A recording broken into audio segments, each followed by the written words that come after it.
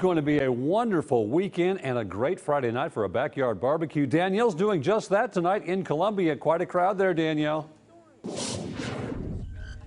Oh, yeah, crowd all right, Bob. And I got to tell you, remember I introduced you to Dan the man? He had a good golf swing, you told me earlier. He also had tricks for barbecue, and now he's playing the guitar in the background. You got to love this, right? I mean, he's got all these tricks up his sleeve. I love every minute of this. I will tell you, it's a nice night for backyard barbecue. We've got beautiful conditions, and I want to talk more about what's going on around the area. So let's show you what's happening. We've got our live camera. This is our Donaldson Air Service Experts camera in Murfreesboro right now. We've got a little bit of cloud cover, but most of us are seeing lots of sunshine. Temperatures are falling into the 80s and 70s across most of the region. Actually, overnight lows tonight will dip into the 60s, maybe even a few upper 50s, but most of us will stay in the 60s. Want to talk about Storm Tracker Radar Network because you'll see there's not a shower in sight. In fact, we're not going to see any rain for the next several days, so we've got a dry forecast in tow. The reason for this is you look at satellite and radar.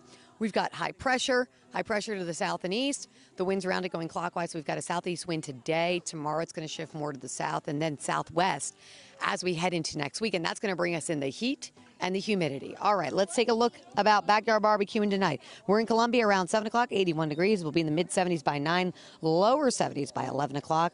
The weekend forecast looks like this. We're going to be in the upper 80s Saturday and Sunday. Both days will be dry, pretty comfortable outside. Not a lot of humidity in the air, but as I alluded to, the heat, the humidity coming way back in the forecast. We're going to talk about that heat wave coming up. We're also going to talk to Dan and Kim one more time, showcase the whole group. We've been having a lot of fun out here in Columbia. Back to you, Bob. All right, thanks.